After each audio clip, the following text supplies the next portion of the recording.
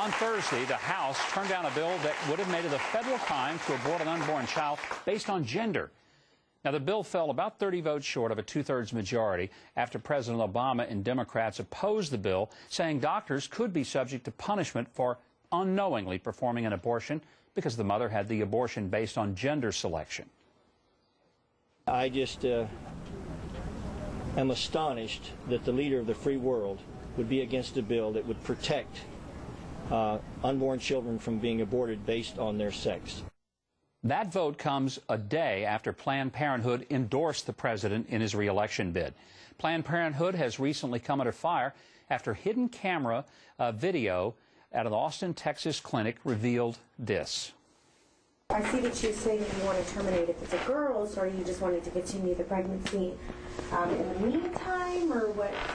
Yeah, I think that would be the plan. I've had 2 abortions and I have 4 kids. Okay, so, all right. So I mean, again, from experience, yeah. No, okay. There's nothing wrong with getting pregnant immediately. Okay. All right. So then I'd want to schedule, try to schedule an ultrasound with an OB around then, and then I would still be able to come back here for a termination if it was a girl. Well, good luck, Thank you. And I hope that you do get your boy. Wow.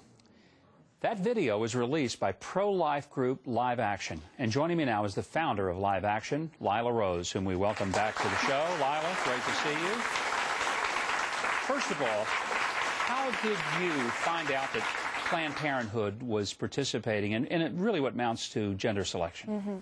Well, we set out to discover how Planned Parenthood, who claims to be pro-women but is also the biggest abortion chain in our country, they perform over 300,000 abortions every year, to discover what they would do when gender selection came to their door, because it does. We know in America, experts say that gender selection is rising. It's called gendercide, and that we're having in some parts of the country worse gender disparities than in China or India, because people are choosing to abort girls disproportionately. And so our investigators went undercover, and in every clinic, Governor, they saw again and again Planned Parenthood workers arranging often late-term abortions. These are when the baby's brain is developed. They even talk about this on the tapes. They say everything's already developed, but come and confirm the gender with an ultrasound, then come back to the clinic, and we'll schedule you for a late-term abortion, and we hope you get your boy. Lila, were there any cases where the Planned Parenthood clinics declined or refused to do an abortion based on gender, when it was clearly presented to them by the mother going undercover that that's what they were attempting to obtain? In every case, when they were given the opportunity, Planned Parenthood wanted to assist in performing a sex-selective abortion. No exceptions? Across the board. No exceptions across the board. They have come back and said, well, but this was edited and you guys were unfair. Was that edited videotape in some way that twisted the outcome of the meeting? Well, you know what's fascinating is the fact that Planned Parenthood says the videos are edited, and we always release the full footage along with a shorter version for the public to see. And they still fired the employee out of Texas and claimed that they retrained their whole staff. So on one hand, they say that the videos aren't true, and then the other hand, they're retraining their staff and firing employees. It's part of their contradictions and I think hypocrisy, because they claim that they condemn gender selection abortion. They claim that they condemn gender bias, but at the same time, they say they won't judge and they refuse to stop doing them.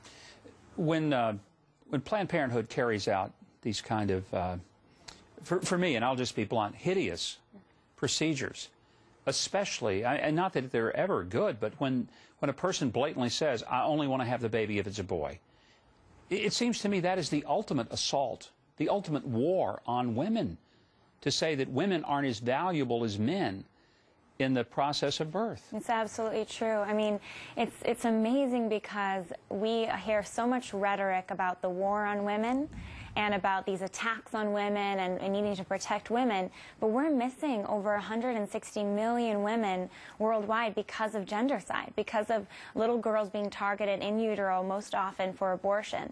And the abortion industry is fighting tooth and nail to continue for this to be legal in our country and to continue to be able to do it. Absolutely shocking. Lila Rose, it's always great to see you, and thanks for what you do.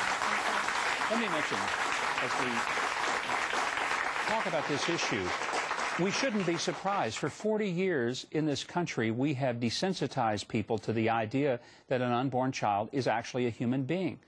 And if the whole virtue, if the greatest, I guess, possibility that we experience as an American is to choose, including the choice of taking the life of an unborn child, it should not be a big shock to us that that choice could get to the point where we could choose not just gender, hair color, perfection in any area.